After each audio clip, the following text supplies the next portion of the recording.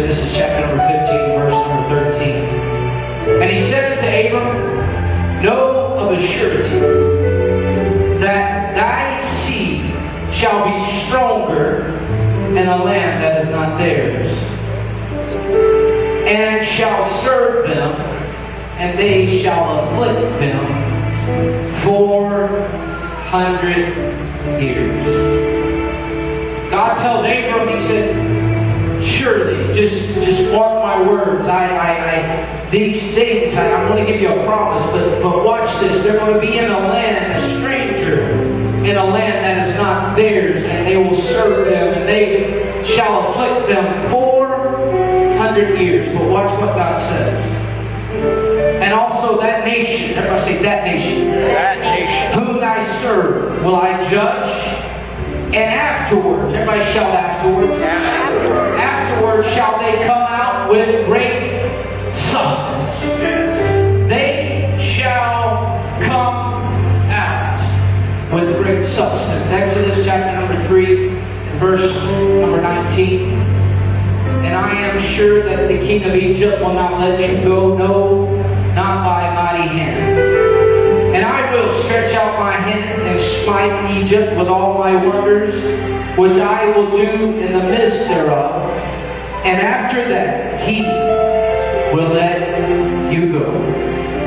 And I will give this people favor, shout favor, favor, favor in the sights of the Egyptians. And it shall come to pass that when ye go, ye shall not go empty. Another familiar portion of Scripture, Ecclesiastes chapter 3, verse 1. Many of us can quote it. We don't have to turn there. To everything there is a season, and a time to every purpose under heaven. To everything there is a season, and a time for every purpose under heaven. I wonder if you would put your Bibles down and let's pray right now and ask God to anoint us. Lord, I thank you for being in this place today. God, I love you and I thank you for this opportunity, Lord. God, I ask that you anoint me because your word's already anointed me. Every clarity thought and clarity speech, God, anoint these lips of hearts. God, let me be as a ready writer to speak your word. Lord, I bind every spirit of doubt, every spirit of unbelief that's in this building today. I bind it up in the name of Jesus. And God, I believe, I come expecting, God, something to happen tonight, Lord. Not because of me, but because of who you are, Lord. And I know that you are in the building tonight. And God, I know that someone can leave changed tonight. God, someone can leave delivered. Someone can leave filled with the Holy Ghost, Lord. Somebody can leave filled tonight. Devil, you have no hold on us. In the name of Jesus, loose us right now. In the lovely name of Jesus, we pray. Can somebody shout amen? Amen. Amen. Have five your neighbor and tell them, I am coming out. I am coming out. I am coming out. You may be seated if you're going to help me preach in the name of the Lord. I don't know who this message is for, but I believe that it is for somebody in this building tonight. You have been contemplating giving up. You have been contemplating throwing in the towel because you feel like you are never going to get out of the situation that you are facing. Let me tell you, my brothers and sisters, tonight, that is a lie from the pits of hell. We are more than conquerors, and we are victorious. Somebody say amen. We serve a God that is faithful no matter what's going on in this world. We serve a God that is still in control. Somebody say amen. It doesn't matter what's going on outside these walls. It doesn't matter how hard the devil may fight. He is still powerless when it comes to my God that I serve. Does anybody serve a great big God? We serve a God that is able to take any problem in any situation and turn it around for your own good. It doesn't matter what it looks like. It doesn't matter how big or how small it is. We serve a great big God. Can somebody testify to that tonight?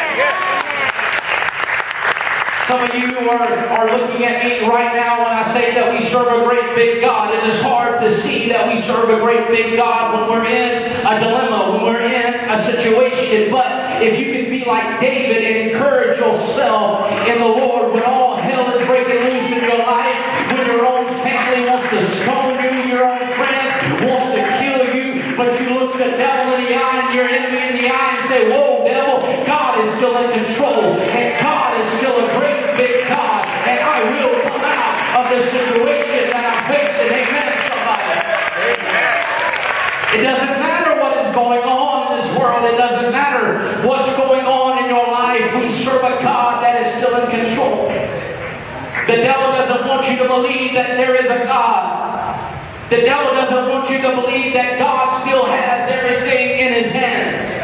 And the devil definitely don't want you to know that at a mention of his name that he's going to flee and he has to let go of what he has hold of right now. He also don't want you to know that there's power in his name. Amen, somebody. Amen. Sometimes all we need to do is just shout the name of Jesus. It's amazing. I don't know about you, but I can speak for myself. I see the times that I'm struggling and down and out, and my back's up against the wall, and I feel like there's no way out. And all of a sudden, I just call upon the name of the Lord, and all of a sudden, God pulls me out of the background to the forefront, and God turns my situation around just at the mention of his name, because I've come to tell you, my brothers and sisters, that there's power in the name of Jesus. Somebody shout amen. You have to understand that there is a purpose and there's a time for everything that you're doing.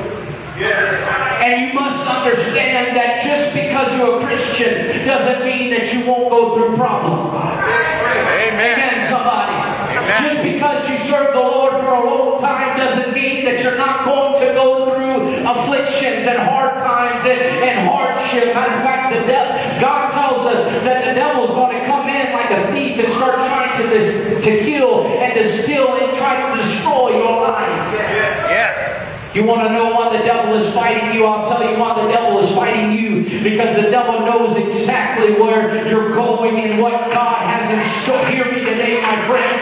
God knows where you're at. All you have to do is just call on his name. You have to understand that nothing just happens. Nothing in your life just happens. We have to go through things. David puts it this way. He said, where can I go and escape your presence? If I make my bed in hell, you're going to be there. If I go through the valley, guess what? God's going to be there. And David is trying to let us know that there's going to be times in your life that you're going to go through ups and you're going to go through downs. But don't worry. Just hold on to God's unchanging hand. Because if you hold on to God and stay faithful to God, God will see you through it, and God will bring you out. Amen, somebody. I'm trying to hurry. And God tells Abram, listen to me. God tells Abraham that this was going to happen to his descendants, and God tells him that they will go through great affliction, not just small affliction. These are God's chosen people. God tells Abraham that they are going to go through great affliction. I have to ask the question, if they had to go through great affliction, why shouldn't we? Come on. Hello, somebody. But God tells a great affliction, and not just for a little bit, not just for a year, not just for a few months, not just for a day. God says 400 years they are going to go through something. Shout something. But I love what God says. God gives him a promise that after they go through these afflictions and after they go through heartaches and after they go through pain and certain situations in their life, that if they just keep faithful to me and keep crying out to me, I will hear their call and I will save them. He says, he makes a promise to Abraham. He says that after they go through this, after the 400 years, he says that I will bring them out. He didn't say he might bring them out.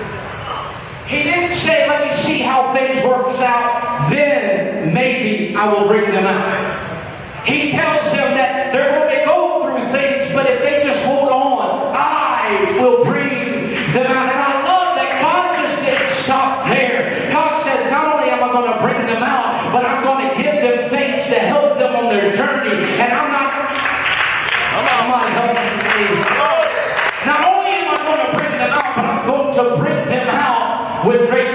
promises. I didn't get this out of a comic book. I read it to you in the Word of God. God promised them that when He brings them out, with not only just some things, but with great substance. Shout great substance. Sometimes when you are in the heat of a battle, when you're in the middle of your situation or whatever you're going through right now, sometimes all you need to know is you just need to hear the Word of God, and it says that you are going to come out of whatever that you're in. Sometimes you don't have to know how you're coming out. Sometimes you don't have to know when you're coming out. It's something about the Word of God that pricks our heart, that God gives us a promise and said, my child, I will not leave you nor forsake you. I will bring you out of the situation that you're facing. You just need to know that you're coming out. And if you can understand that you're coming out, and if you can take your faith and tap in to the promise of God and believe that no matter how long it takes, no matter how bad it is, God gave me a word, and God says I'm coming out, and I'm going to keep fighting. I'm going to keep standing. Hear me today. Sometimes we just need to dust ourselves off and say, devil, you're a liar. I am coming out of this. God gave me a promise. God gave me a word, and I'm going to come out of this. We just got to stand up and look the enemy in the eye and say, you pushed me around a little too long. I'm coming out of this, and I'm going to come out with great substance. Yes. Yes. I have been through some things that the devil has told me I would never come out of. In fact, that there have been times that I have even felt like Israel. I would never ever come out of the situation that I'm in. But if God did not bring me out, I would not come out. But I'm reminded of a scripture said that if God be for us, if God be for us, who can be against us? And if you got God on your side, you just need to take him by the hand and say, devil, we're coming out. Some of you don't want to come out because you don't want a responsibility. You have to turn yourself around and give up some things in your life. Nobody likes to go through trials and affliction. But if you're going to go somewhere, you have to understand that you have to go through some things. Amen. Amen, somebody. Amen. In fact, the things that qualifies a person for great promotion is a great test. Yes. Amen, somebody. Yeah. If you want to be great, you have to understand you're going to have to go through great affliction and great persecution and people lying on you and people ostracizing you and telling you you're never going to make it and kick you down time and time again. But look the devil in the eye and say, devil, you're a liar. I am a child of God. Amen, somebody. A person will never be great until first they are lied on and talked about and falsely accused. You will never enter into your destination or your destiny without a great fight or a fight in your life. I want to tell you that in this world it is going to be a fight to get to where we're going, because my brothers and sisters, the devil doesn't want you to go where God has in store for you. God tells me, he said, I have prepared a place for you. Amen. I have prepared a place for you. If it was not, I would have told you. But where I am, he may be also. And the devil doesn't want you to go there. He wants you to be down and out and lose out with the greatest. Man, somebody. He wants to fight because he wants to stop you from going to your destination of where God is trying to take you and where we should be going. Amen, somebody. Matter of fact, if we end up in hell, we are intruders of hell. It is a place that God did not intend for you and I. Yes. And so the devil understands that I messed up, that he felt. And the Bible says that I saw Satan fall like lightning. Yes.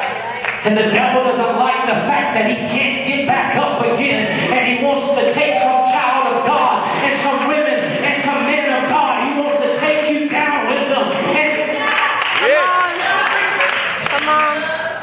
But we need to look the devil in the eye and say, I'm coming out of this. I am coming out. I don't know how, I don't know when, I don't know what time, but I am coming out of this. Because why? Because I serve a faithful God. In spite of me not being faithful to Him, I serve a God that still has me and still are holding on to me and still, regardless of what you go through, you have to understand this one thing, that you and I have a promise. I go and prepare a place for you. Say me. That's my place. God has already prepared a place for me. You and I have a promise. That God says, I didn't come to destroy the law, but I came to fulfill the law. I've come to seek and to save that which is lost. God has given us a promise time and time again. If you're here tonight under the sound of my voice and you're battling with a sickness, we serve a God that can bring you out of whatever the doctor says is uncurable. Hear me today. I don't care what it is. I don't care what cancer it is. We serve a God. If you can tap into God and say, God, I believe in you and on your word, and I'm going to stand, and by your stripe, I'm going to be healed. Devil, I'm coming out. I'm coming out. It may take time. It may take years. But devil, know this. I am coming out.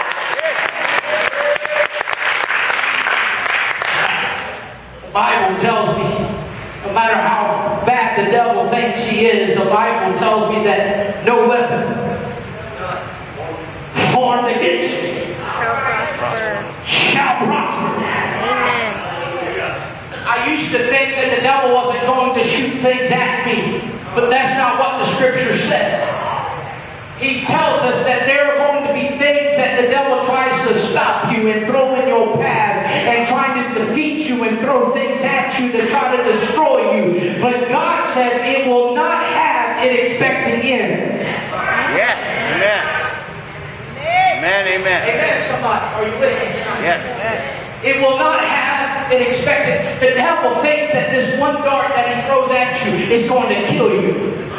But if you stand upon God's word and say, devil, it is not going to work. I serve a God that is faithful. I serve a God that's going to see me through. Amen, somebody. Amen. You want to know who's going somewhere? Look how bad that they are fighting. Look at somebody that's going through great affliction, and they are still haven't lost their faith in God. You want to see somebody that's going to go great places? Look at somebody that looks affliction and persecution in the eye and still not get off their knees in prayer, still not stop fasting, and still not look at someone when everybody else is giving up on God. Look at somebody that is still faithful to God and comes in, even if they have to drag themselves in, they come to the house of God and say, this is the day that the Lord has made, and I will rejoice and be glad after. Nope. I just want to make sure you're here tonight. And be glad when it's all over. Nope. I'm going to be glad in it. That means the hell, the situation that I'm facing, I'm still going to rejoice. I'm still going to be faithful. I'm still going to believe in God and still worship an almighty God and still believe that God will see me out of this.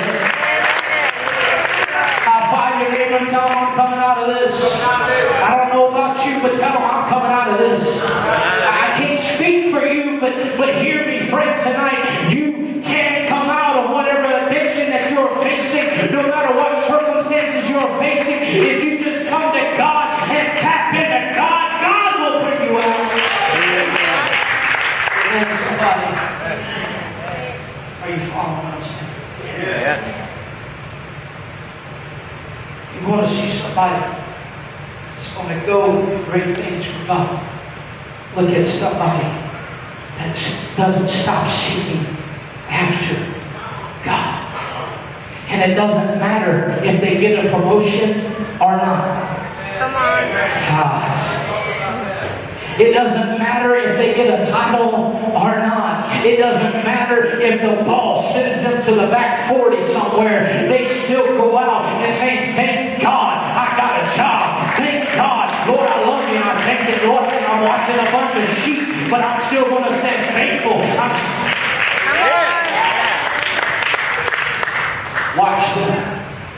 Watch them do something great. We find that to be evident when David was in the back of the wilderness just watching a bunch of sheep. And when the time came for a new king to reign, God said, I have found a man after my own heart. David wasn't seeking a promotion. David was seeking an almighty God. David was seeking something higher than a king. David was seeking something higher than the accolades of his brothers, and something higher than the accolades of his own father. David found himself isolated and all alone, but David still stayed faithful to God and saying, God, I don't know when, but you're going to come, you're going to bring me out. Like this. Amen. I know you may not understand why you're having to go through what you're going through. But God will not take what the enemy meant for you. God will not take it lightly. The Bible says that He will turn it around for your own good. Romans chapter 8, verse 28, just in case you think I'm making it up, it says, we know that all things work together for good. All things, the good, the bad, and the ugly. God takes it all and puts it in a mixture, and He says, just watch this. You're going to come out. Just stay faithful. Just believe in me. All things work together for good to them that love God and to them who are called accordingly to His purpose. I want to tell you, my brothers and sisters, you and I are called of God. Matter of fact, God calls us His children. You and I are children of the Most High God. And I serve a daddy that's not going to let you do without. God's going to come through. We serve a God that is an on-time God. Does anybody believe that? Yes. We serve a God. Your back's up against the wall, and you feel like there's nowhere else to go. You feel like the time is over. They're about to foreclose on your house, or you're about to lose your job, or about to lose your car. And the day of, God comes through, right? At the nick of time. Can somebody say amen? Has anybody ever been there? If God has been there for you then, I'm telling you, my friend, God will bring it there for you right now. You just have to believe that tonight is your night. Tonight is the night that you come out of that addiction. Tonight is the night that you... This is 5, 50, and 20. It says, but as far as ye thought evil against me, God meant it unto good, to bring it to pass as it is this day, to save much people alive. Amen. I want to tell you, my friends, God is positioning you for a breakthrough in your life. If you don't go through heartaches, you don't know that there's a God that's able to touch you. If you've never been sick in your life, you won't know Him as a healer. God sent you through a situation, and the situation that you're facing right now, because God wants to show you a different side of Him, to show you just how bad He really is, and He's able to touch any situation in your life. Somebody say amen. God is positioning you and I for greatness. He is setting you up for greatness. I wish somebody could catch what I just said. He is setting you up for greatness. Your setback is preparing you for the greatest comeback in your life. Whatever you're facing today, if you can catch what I'm preaching and have faith in a God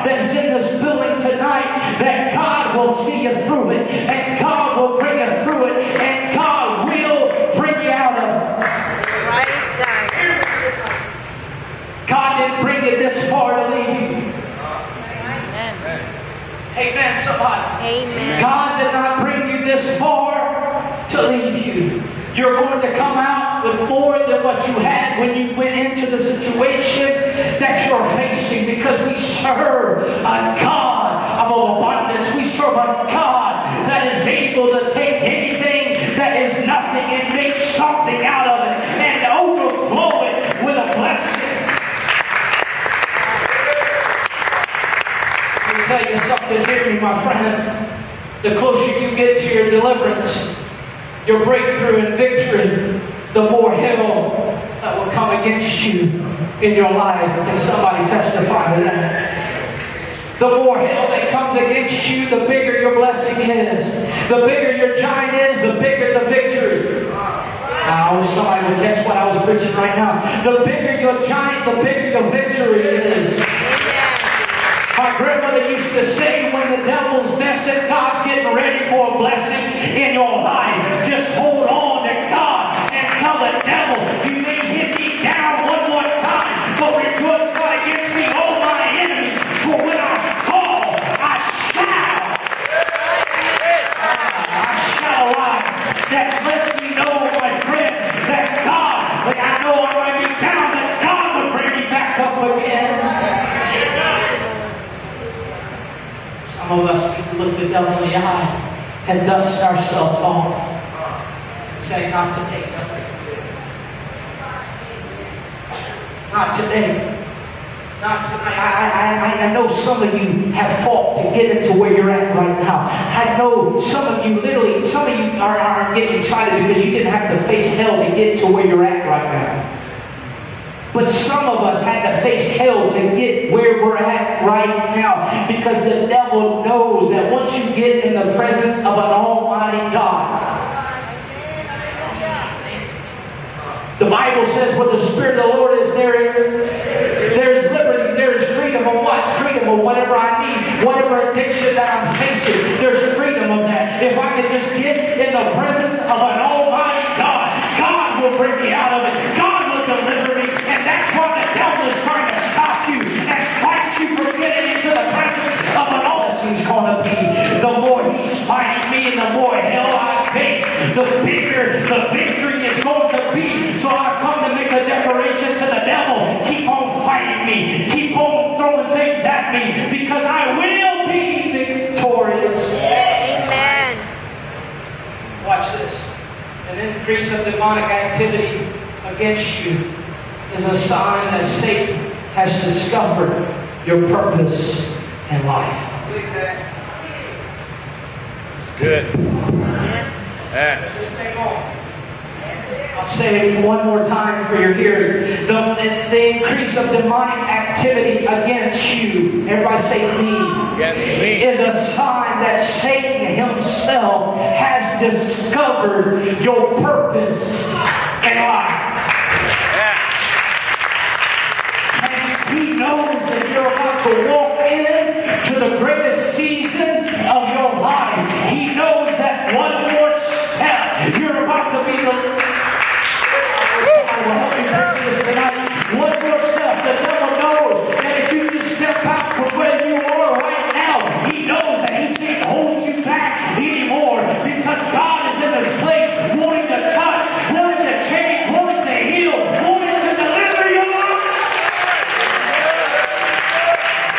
You just need to stand up and look the devil in the eye and say, devil, I'm coming out of this. It may be hard, but I'm going to push myself through it. I know people may laugh at me and talk about me, but so what? I know a God that has come tonight to touch me. Satan does not want you to come into your blessing in your life. He does not want you to come into the greatest deliverance in your life, the greatest healing of your life, and he definitely doesn't want you to come out of the affliction that you are in right now. Satan does not want you to know the promise that God has given you. That no matter what, no matter where you've been, no matter the mistakes you made before you walked into this church, The devil doesn't want you to know that we serve a God that has mercy and grace for you. The devil doesn't want you to know that tonight you don't have to walk out empty. The devil doesn't want you to know that you don't have to walk.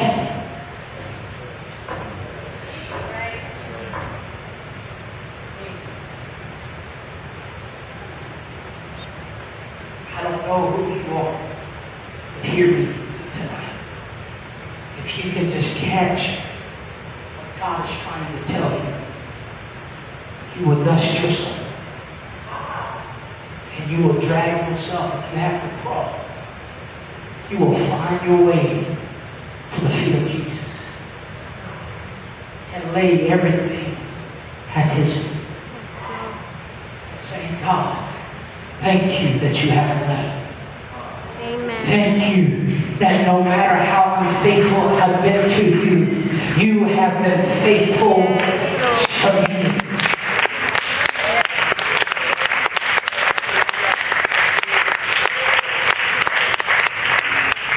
To think that God was waiting on us to mess up so He could do away with us and just kill us right there. But no, God's not waiting for that. God says in Romans, He says, "Now my goodness leadeth to the repentance." Right. That means that God's been good to you even when you haven't been good to Him. Because God wants you to know that you're going to come out of whatever you're facing. I come tonight understanding that this may not be for everybody, but I do believe that it is for somebody in this building tonight. Because God wants you to know that when He gave you that promise, whatever that promise is, whether it be your children coming to the house of God, whether it be your spouse coming to the house of God and getting the Holy Ghost and getting delivered and getting their life right. And maybe God has promised you healing tonight and the devil has tried to make you think that it's a lie. But I've come with a word from God tonight in Numbers 23:19 says, God is not a man that He should lie, neither the Son of Man that He should repent. He said, and it shall be done. We serve a God that is not going to lie to you. Hear me tonight. If God has pricked in your heart tonight that you are coming out, you just need to believe that you're coming out. And when you believe that you are coming out, the devil's going to come right there with you and look you in the face and tell you, no, not tonight. You just need to wait. But my friend, let me tell you, don't wait. Because tonight is your night. Today is your day. Today is the day of salvation. Today is the day of your turnaround. Today is the day of your blessings. Today is the day of your healing. God just wants to see somebody that has enough faith and saying, you know what, I'm still going to call upon the name of God where I'm at. It doesn't matter. I serve a great big God. And we all stand.